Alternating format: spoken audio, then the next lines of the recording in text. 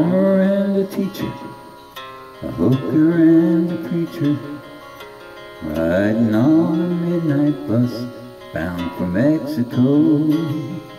One was headed for vacation, one for higher education. The two of them were searching for lost souls. That driver never ever saw the stop sign. An 18-wheelers can't stop on a dime. There are 3 wooden crosses on the right side of the highway. Why there's not 4 of them, heaven only knows.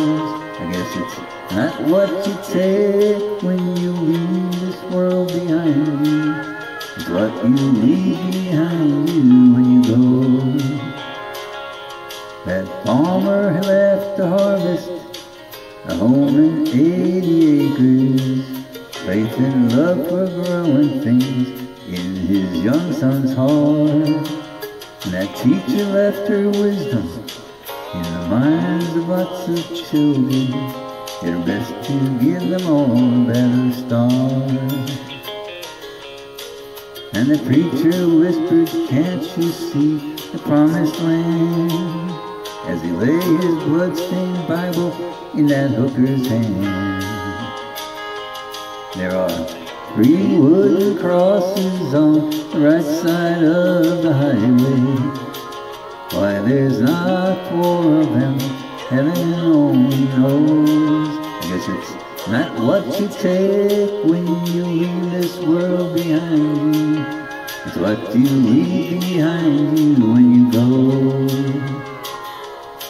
That's the story that our preacher told last Sunday, as he held that bloodstained Bible up for all of us to see. He said, "Bless the farmer and the teacher and that preacher who gave this Bible to my mama, read it to me." There are 3 wooden crosses on the right side of the highway. Why there's not 4 of them, now I guess we know.